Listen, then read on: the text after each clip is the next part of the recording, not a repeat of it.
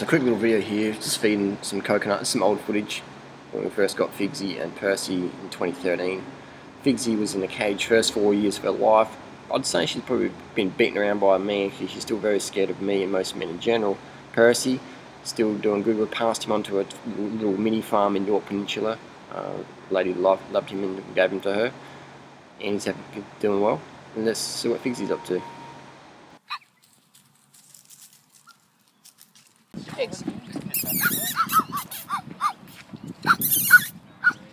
Demented, poor child.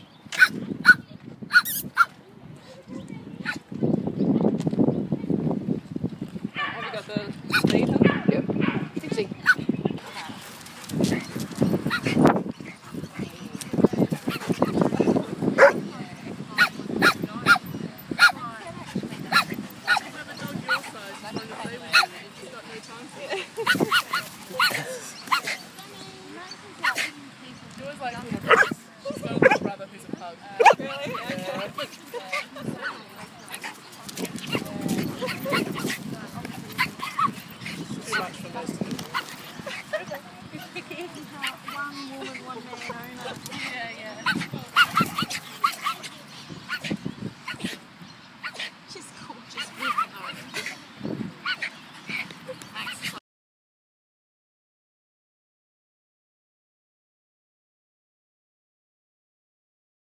Here's some more recent footage, so you can see she's calmed down quite a bit. Freely's doing some ingredients reading there. So Figsy's definitely chilled out a lot. She's still very nervous, so not as neurotic as first, but sometimes we'll be out and she'll see a small dog and she'll run off. She likes to eat Cliff Bars, as does Freely.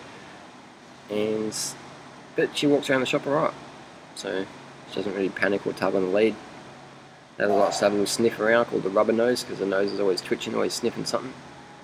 You can see here, it's sort of semi-relaxed, tailed not too far between the legs. But when she sees me, it goes between the legs a lot. Little Figsy. So that's what a lot of breeding dogs basically live a life in a cage, and they either get put down because most people don't have the time and energy to sort of rehab a dog. I definitely think that it's a crazy industry, the whole breeding industry. It's the sort of side people don't really see what happens afterwards. Figsy's alright if I'm laying down. She doesn't mind if I'm in a submissive position. She doesn't get too anxious there. But she loves Freely. She follows Freely around all day. Not a worry.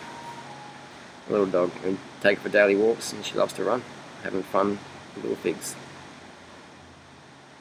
Little tail wag there. Yeah, Figsy. Still not too sure on me.